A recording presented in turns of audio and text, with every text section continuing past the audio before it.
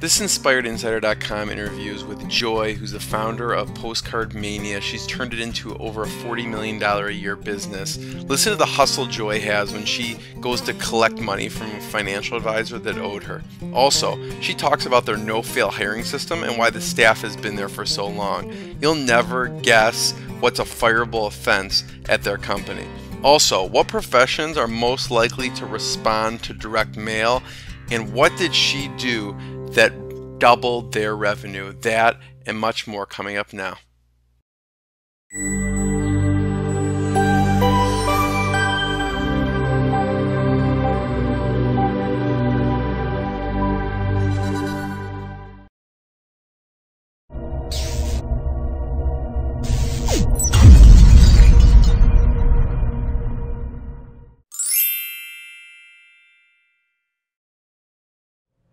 Jeremy Weisz here. We're here with Joy Gendusa, and she's the founder and CEO of PostcardMania. Now in 1998, it was just Joy with a phone and a computer. Today, she has more than 200 employees and brings in more than $40 million in revenue annually. That's unbelievable, Joy. And the company has more than 57,000, I checked the website today, 57,103 customers. Thanks for being here, Joy. My pleasure. It's funny that you checked the website today because I didn't know we broke 57,000 until you mentioned it. It is, and it's probably more as of that we're talking right now. So we get a lot of comments from people who have tons of ideas, they don't know where to start, they have a current product and service, and they're trying to get traction with their sales. They're not growing as fast as they want, or sometimes they just have the fear of failure and embarrassment with starting something. And you're the perfect person to tell us about how do you go from that idea to that first sale and dollar and beyond. In your case, generating the idea to generating over $40 million a year. Well, I was fortunate because I came up with something that didn't exist. I think it's easier to grow quickly when you fill a niche, when you kind of turn an industry on its head a little bit. And it's not like I had done a ton of research to understand business or understand what I was actually doing. It was really born out of frustration with another company, and that was really only letting people in my industry, I already had like a small design firm, use their service. So I thought, gosh, I could bring this to general business owners and really help them, but nobody was doing that. So it was a little bit, and I took a leap. I took a leap in terms of spending marketing dollars that I, didn't really have. Well, it's a huge leap also because you say it but you're the pioneer, and so no one's really, set that path. So that's also a difficult trail to follow. So we'll talk about, how you came up with the idea and know it was worth it to pursue. But I also like to include a fun fact. Fun fact about Joy is she was actually a high school dropout. That's right. Wow. Yep, I left in March of my senior year. I was just one of those 17-year-old girls. There are a lot of them out there today that basically I thought I knew everything. And I have amazing parents. They actually signed me out of school. They were like, "Oh, Joy," pretty much with every dumb idea I've ever had, which is very helpful. That's supportive though. So before we get on the first idea, so when you dropped out, what did you do next? Let's see. What did I do next? I got a couple of waitress jobs. My parents made a deal with me that for every penny I saved, they would match it to help me move into my own apartment. I just couldn't wait to get out of my parents' house and live on my own and be an adult. And so I got a little apartment in Queens, New York, and I was waitressing for a while. Actually, I did a lot of crazy jobs. I didn't start my business till I was 34. I didn't start PostcardMania. So what was your craziest job? I sold vacation packages over the phone. Actually, did you ever receive one of those things in the mail where it says you've won this cruise, and it's really like, you have to pay for it. You have to open it when it says that too. Yeah, so you have to open it up. So people would call in, and then we would just in a rotation take the calls, and it actually taught me so much about sales doing that job. We read a script, and any consideration that a person would throw at you, any objection that a person would throw at you, there was on the wall in your little cubicle, they were numbered, and you would drill them and learn exactly every single solitary objection and what the response was. And at the end of every response, you were to ask for the credit card again. And I was just really good at it. So it taught me a lot about sales. So when did you come up with the idea, or how did you come up with the idea for PostcardMania? I had a little design firm, and I started brokering printing out of it. And I had one of my customers was like 80% of my business, and I could see that they were sort of like on sketchy ground, and I was worried about it, and I thought I better start promoting. I didn't really ever promote before then. So I got a package from this company out of New York, a postcard company that only sold to the trade. And I couldn't believe how inexpensive it was. It was like 5,000 postcards for only $425, which was pretty much unheard of back then. So I designed a postcard for my little business, and I overnighted them a proof and a CD or DVD. I don't even know if they had DVDs back then. And maybe it was a floppy disk. Yeah. They Federal Expressed me back a proof, and on the proof, they had their little 800 number in 5-point type. So I called them up and I said, hey, I provided this art and I don't want your 800 number. I sell printing and I could be a good resource for you, and I want you to remove it. And the customer service person said, well, obviously you didn't read the fine print. In order to remove that, it's $50. And I said, well, let me speak to your supervisor. Supervisor gets on, removes the charge, isn't going to charge me, takes it off, but basically tells me now that I know about it, next time I'll have to pay. And that was it. I just went out to my little tiny team. I had like 4 employees, and I said, okay, we're going to start a postcard company. We're going to call it PostcardMania. And it was literally like, like that.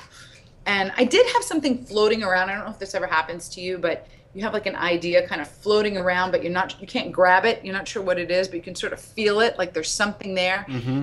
I was really like looking for a way to change my business. So it just kind of all sort of fell together at that moment. And so early on, when you have a business, obviously, there's some funding that's needed. Did your family or parents ever provide any funding for you? Well, I needed to borrow about $5,000, and I didn't have even $5,000 on my credit card. So I asked my dad to lend me $5,000, and he retired at 56. So he was he already retired? Yeah, he's 83 now. So he goes, okay, I'll lend you the money, but I want a monthly income, so I want you to give me $150 a month for the rest of my life. And I was like, I would just said yes to anything at that point. So that was 15 years ago. So 9 years ago, I married my second husband, and he took over handling all our finances, and he's like, what's this $150 month, Dad? I'm like, oh, he loaned me $5,000, and that was the agreement we made, so he was like, okay. And then like he kept paying it and paying it and paying it, and then like, I think it was like, I don't know, maybe 10 years into the loan, he like did the math on it. And actually, I don't remember. It was probably like 10 years into it. Your dad got a good deal. He did. He did get a good deal. So, yeah. So basically, we had paid him like $18,000, and I was like, Dad, this is kind of like extortion at this point. Don't you feel like you made a really good investment? And he finally agreed to. My husband started writing blood money on the check in the memo. That's funny. So. What was it like early on? I mean, people see it today. Like, I was looking at the website. There's a huge, beautiful building, tons of employees, thriving business. What was it like early on when you were trying to get your first customers? Oh, goodness. Well, I rented a little cottage. I think it's a hair salon now, actually. It was a house at one point. But it had like 3 or 4 rooms and a little kitchenette. And getting our first customers, what we did is we put a flyer just to test out the idea in this little local paper that had like a 20,000 distribution. And we started getting phone calls, and we were like, holy moly. And we would even drive to pick up money. Like, I've driven all the way to like far to like one of the beaches down south, like near St. Pete, to pick up a check for like $600. Even my COO now, she started with me, and we had this is a funny one, we had this guy, financial advisor, and he came to the office, and he was totally closed, but he didn't have his wallet on him. I don't know, it kind of sounds like, calling yes on that one. So we looked him up, found his home address, and drove to his house and knocked on his door. And he was just like, OMG. Like, he couldn't even believe that we did it. Like, hi, we're here. We figure you have your checkbook here and your wallet. And he gave us the money, So it was we just like hustled our butts off to get our sales. Yeah, for sure. What was it? I mean, when you have, sounds like you have I know you have great staff there. Whenever I call, it's very friendly. How do you find like CEO that stays with you for decades? Yeah, right. Let's see. I mean, my whole exec team has been with me for a long time. Yeah. We have a very tight conspiracy. We have a very familial, cozy sort of a kinship. And, especially my execs who've been with me the whole time, like, we did this together. Mm-hmm. So you're very invested, and they take ownership in it. They feel like owners, they treat it that way. And obviously, I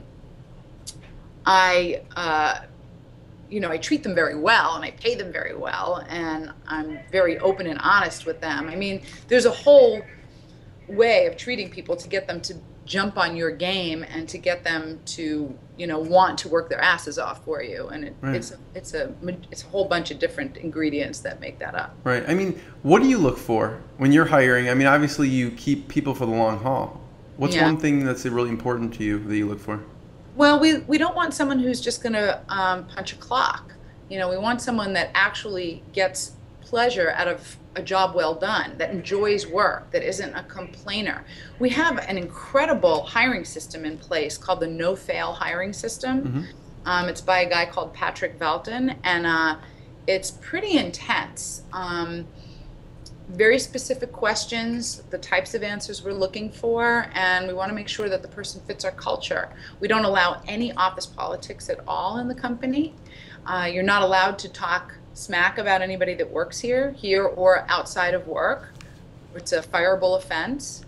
Wow. Yeah, we want to keep and I have personally fired a couple of people that worked for me, one 6 years and one 4 years, that we have our in-house spark back and forth, and somebody wrote them up, and because if you hear it and you don't do something about it, it's just as bad.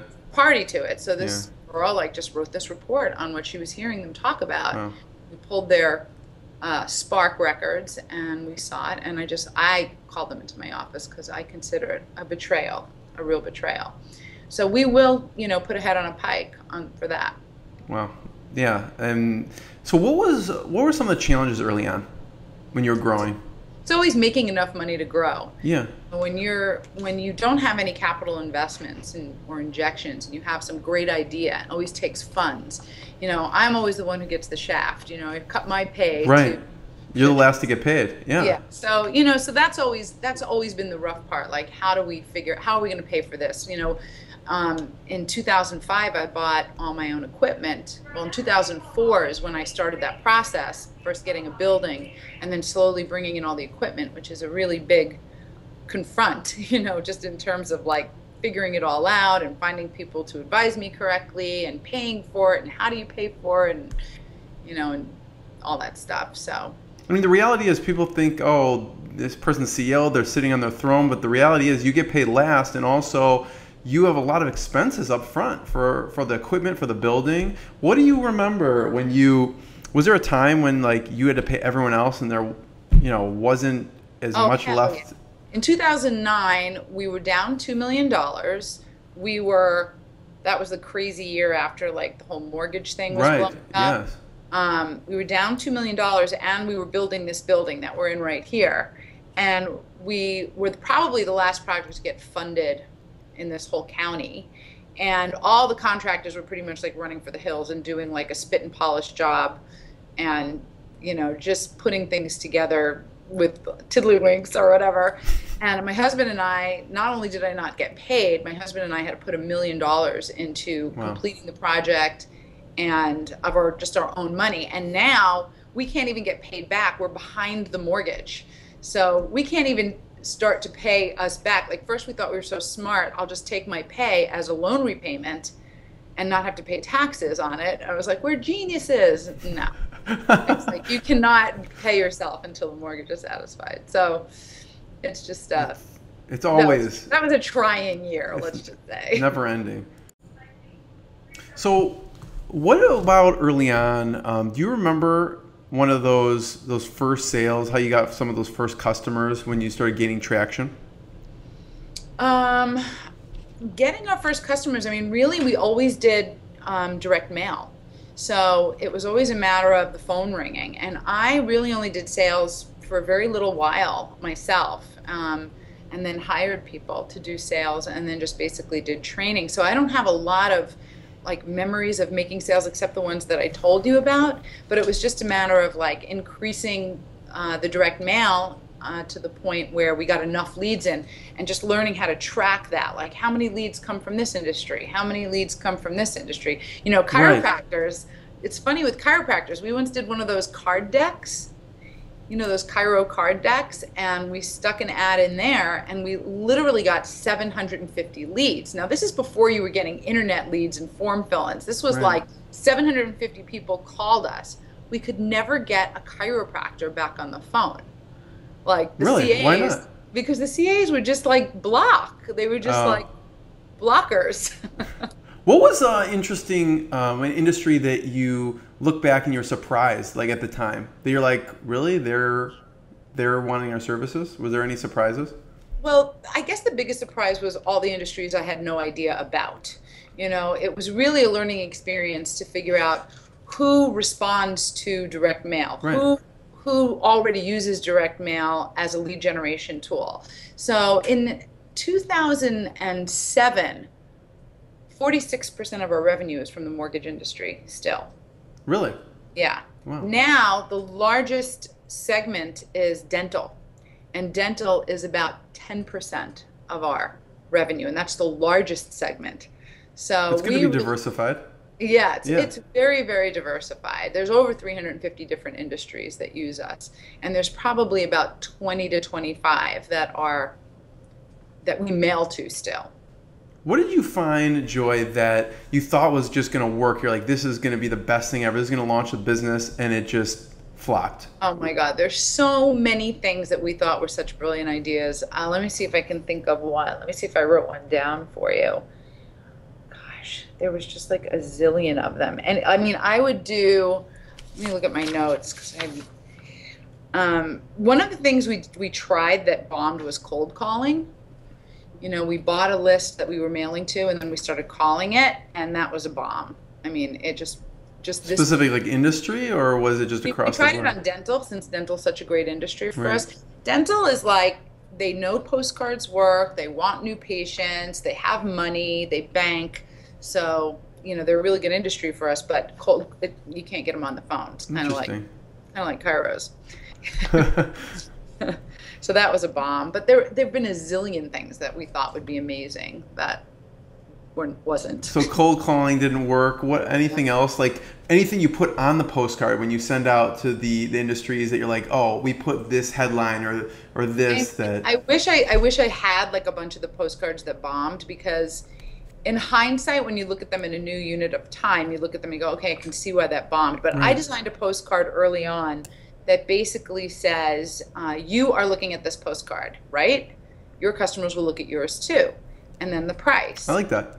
Yeah, and we always, to test an industry, we always go back to that design. It's always that design that pulls the best. And my current chief marketing officer, she is always trying new designs, and they bomb.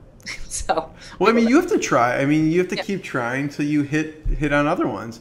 What's one thing that you thought that you were surprised about, that you thought, oh, we'll try it, probably won't work, but then you found that it actually worked really well? Let's see. What did I try that worked really well? I know, again, like there's a million examples that you sent me. Not on your list, right? Yeah. then it's somewhere. I just have to find it. So I did figure this out. What did we try? That worked really What about well. recent? I could tell you a story, a really good story about our own direct mail usage. Yeah. When I started out, I sent out 1,000 pieces a week to varied industries, and I saw what the results were, and we gradually raised it to about 2,500 pieces a week. Wow. And then we sort of hit a plateau, and it felt like we were taking, 3 steps forward, 4 steps back, 3 steps forward, 1 step back. I mean, it just was really, really the effort to move ahead and get our expansion going. It was just rough. And I read this datum. We use something called the Hubbard Management System here. I don't know if you've heard of that. Have you ever heard of David Singer Enterprises? Yes, yes. Okay, so it's the same management system as David Singer uses. So one of the datums is the size, not the quality, of an organization's mailing list, and the number of mailings to it determines the gross income of the organization. So I thought, okay, I'm going to double the mail, and I'm going to give it 4 to 6 weeks, and that was like pretty pricey. It's expensive, though. Yeah, it was like at that time, 5,000 pieces was something like $1,000 in postage. So I could get my own cards basically thrown on a run, and it sort of came out in the wash, but the postage was out of pocket. So that was about $1,000 a week, and that was a lot of money for me. So I tried it, and literally, and I'm not exaggerating, after 4 weeks, the revenue doubled. Really?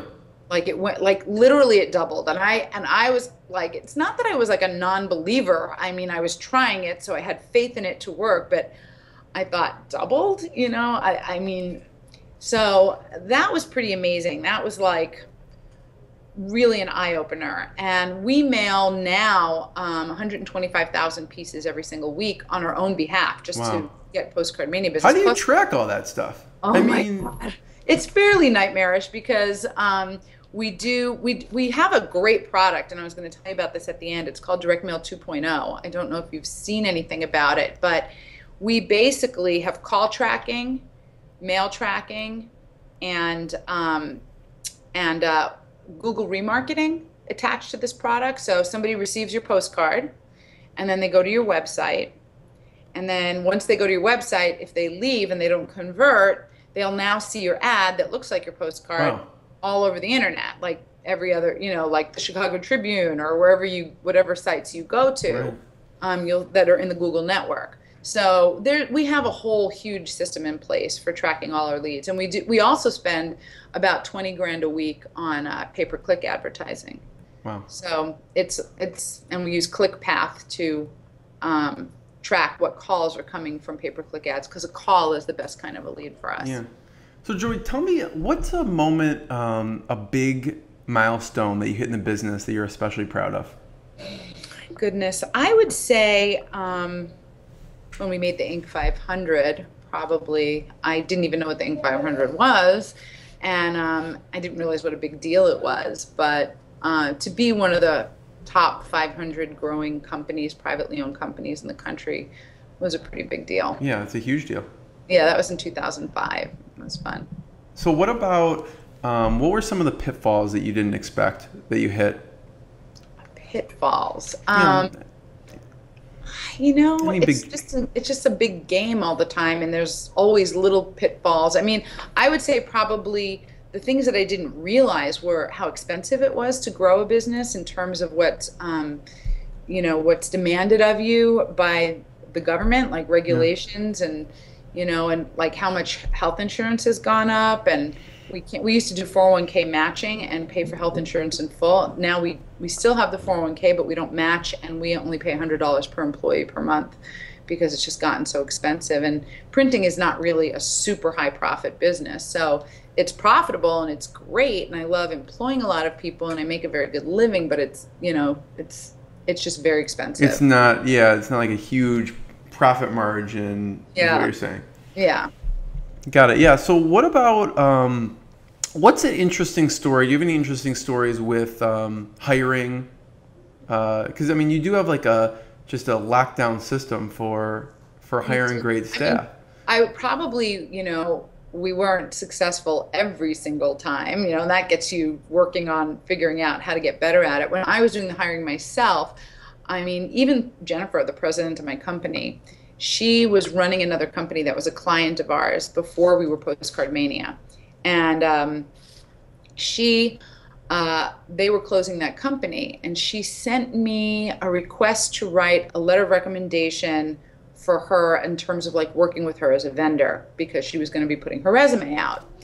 And she was really great to work with. When you are printing for someone and you're doing all their design work and it's all custom, there's a lot of variables, there's a lot of room for mistakes and problems, and they too were using the Hubbard management system, so they were doing a ton of mailings and we were doing all their business.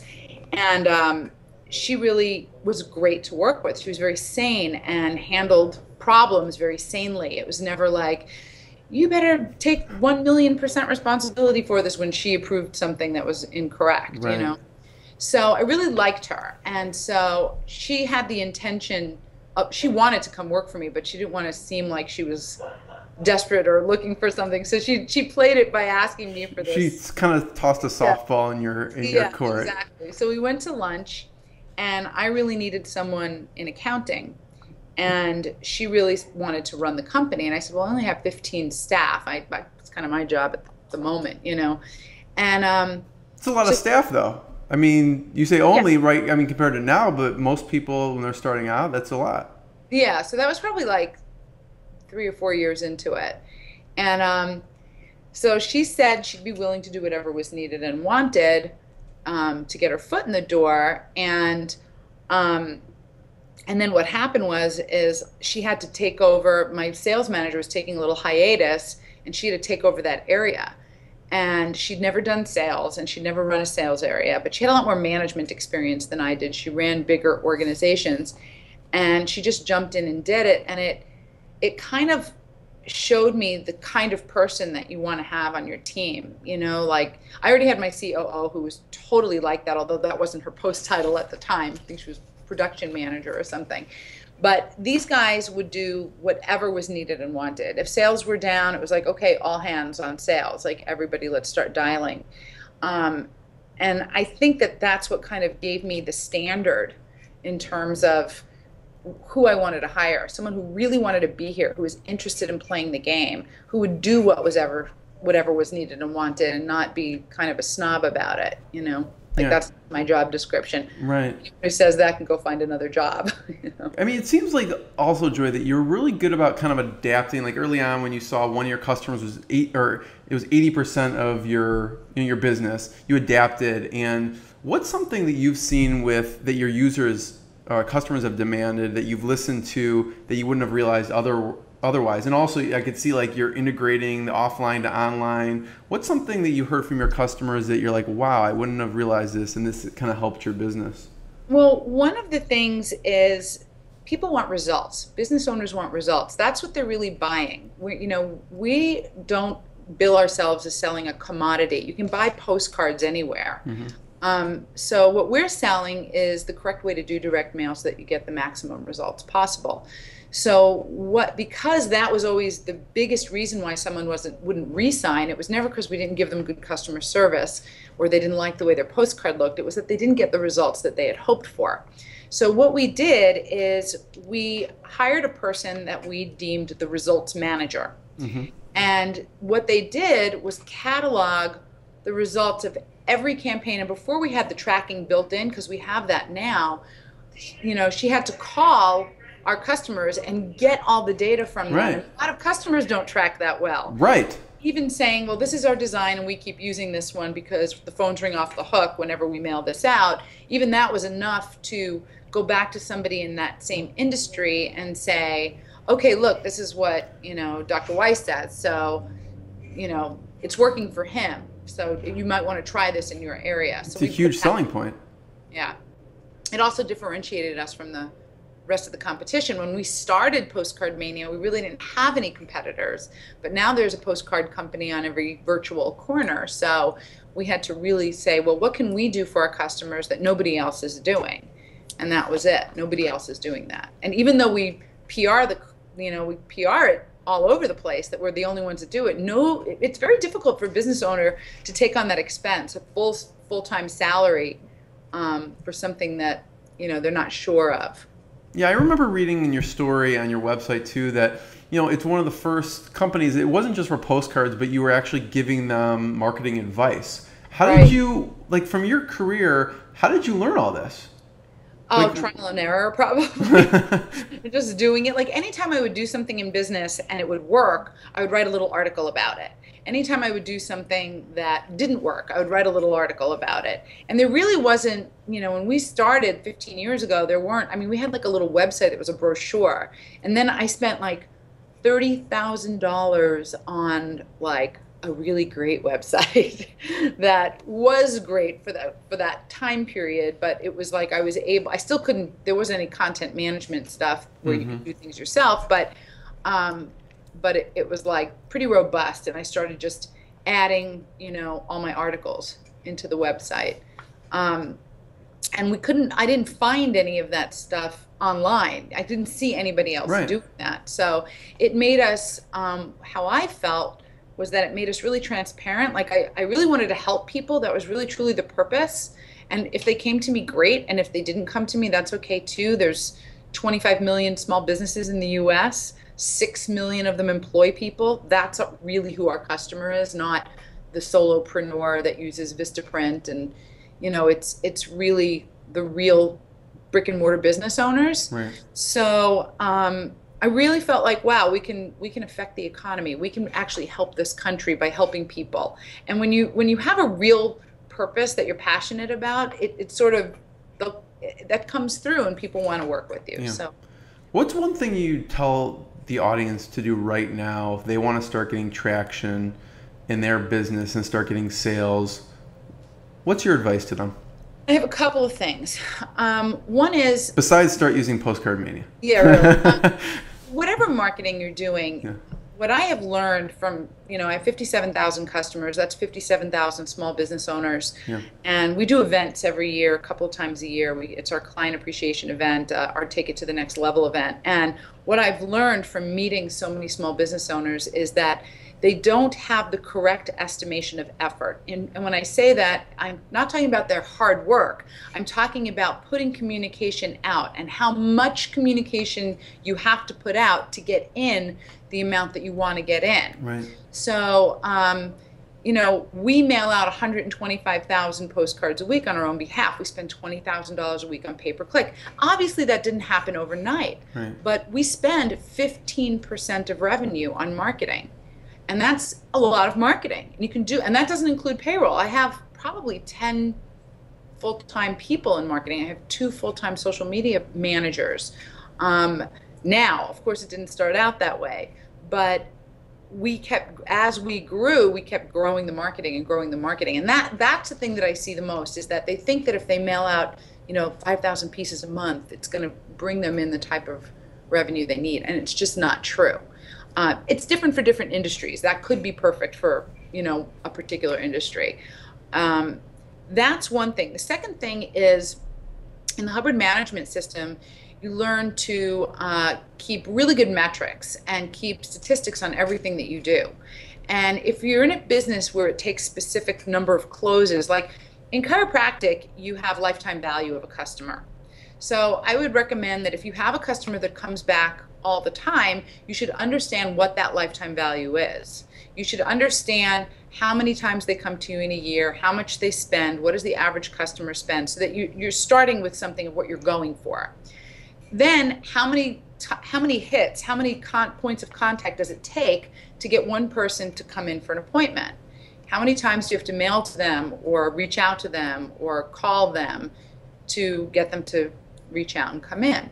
So it's, even if you're in a business like mine where you're doing all your sales over the phone, for us it's like, we track how many dials, how many contacts, how many quotes do we send out, and every salesperson gets sort of a dashboard of where they're at from one month to the next. So It's really a matter of counting everything. Yeah. No, that's great advice, because oftentimes we don't do that, and we don't even know our own metrics. And if you know your lifetime value, you can know how much you could spend to acquire a new Exactly. customer or a patient or whatever that is. And we don't do that math most times. We just Exactly. do what we normally do, which whatever trade we're And then in. you go, it's suddenly I don't know why the numbers are down. Where'd all the patients go? Where are all the customers? Why aren't the Right. phones ringing? And if you keep all those metrics, you can go look back at them.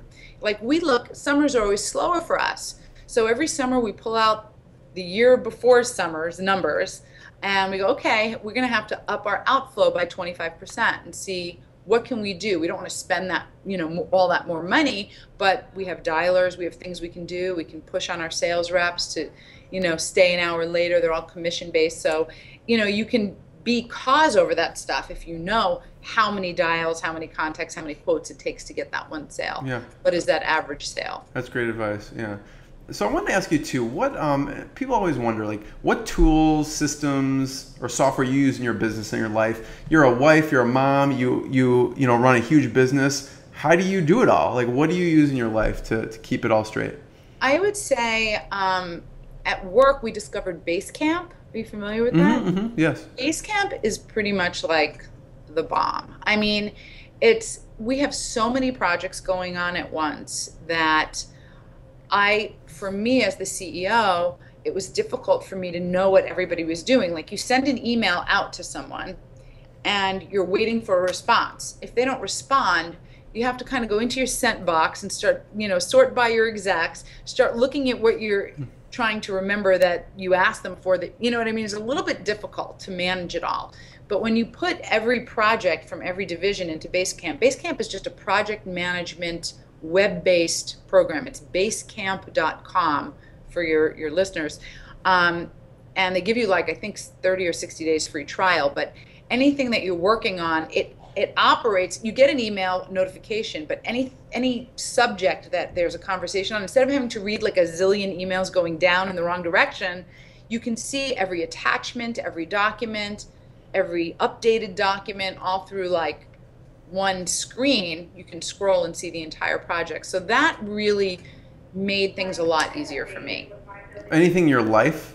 Because you run a huge business. And in my personal life? Yeah, like that you do to stay productive or to actually get time for yourself. I mean, you have 200 employees. I have plenty of time for myself. I mean, when you have 200 staff, it's because you know how to delegate. And I definitely know how to delegate. I mean, I was just in LA for a month doing personal things. I mean, I'm on my email every day, but Right. I don't come into the office till noon every day. I work out, I ride my bike, I, quietly do my emails in my pajamas with my coffee in the morning. It helps that I have a great family and great husband. My husband's a business owner. He has his own totally separate business, and we're just great, to talk to each other and give each other advice. And my kids I'm just really fortunate. I don't have a lot of problems. I don't really have any real problems, like anything to speak of. So, like my son I just picked him up from the airport actually before I got to work today. He flew in from New York, but he traveled around the world for the last 3 months. Really? Holy cow. He's 22 and now he's seen more of the world than I have. How do you feel about that? I'm jealous. What can I say? He went to the French Culinary Institute, became a chef, decided he didn't really want to be a chef. He didn't want to be on his feet 12 hours a day. It's hard. He really wants to own his own business. He's one of these natural-born marketers, and he's going to come. I wonder where he got it from. I know. It's funny because I never thought. Is it really natural born, or did he from no, osmosis? No, he really is. Like seriously. Like, have you ever heard of? Do you have kids? Yes, but she can't. She's 2. Oh, okay. Yeah. Well, there's this thing called Gaia Online. I don't know if you've ever heard of it, but they have like 40 million users. My son became famous on this website, like Really? seriously famous. Like I took him to Comic-Con, like maybe it was 4 or 5 years ago in LA. And when he gave his username, people were like wanted his autograph. Like Really? he's got this natural ability. He's very entrepreneurial too. He's always like one time my husband found like hundreds of dollars in his pants pocket. Like he just makes money. He just sells stuff on eBay. He's just kind of crazy. He's got a knack for it. He does. So what do you think he'll end up doing?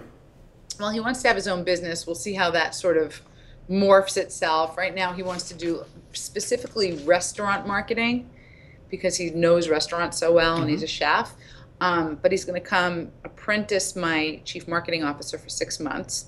And then he's going to do sales for me for 6 months because I told him, really, if you want to have your own business, you need to really know marketing and sales. Yeah.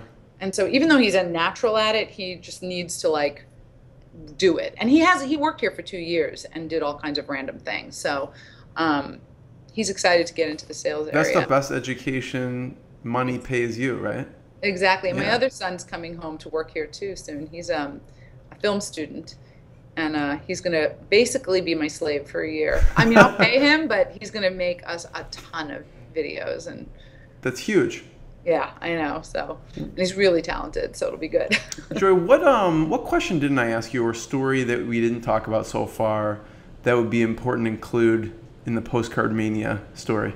I think that, an important thing is if you're starting something from scratch, you have to get all the naysayers out of your life. And I did a very specific, went through my contact list, and I think it was called a Rolodex back when I did it, and basically stopped any communication with anyone that I just didn't feel like made me feel good about myself. You're with someone and you leave and you kind of feel a little awkward or like introverted. Yes. Just decided I'm not talking to any of those people, not forever. Yeah. No, I know what you mean. No, when I started my business, when I started working for myself, the job I came from, I was making maybe $400 a week. I wasn't making any money. And I drove a beat up Chevy Beretta with a recalled paint job. And I had 2 kids and, little kids. And it was not an easy time. And I just didn't want anyone who was going to tell me I couldn't do it, or that good luck with that, or, with not a real sincere good luck with that. Right. I just didn't want any people like that. It's hard enough as it is. You want to surround yourself with positive people who are going to kind of lift you up. Yeah, and it sounds kind of random, but pretty much when I tell people that, I'll just say think about who you have that you're really kind of intimately connected to. Yeah. And any one of them that comes to mind that's not really a positive person in your life, you just have to just, get rid of them, or you're just not going to be happy in any area. Right.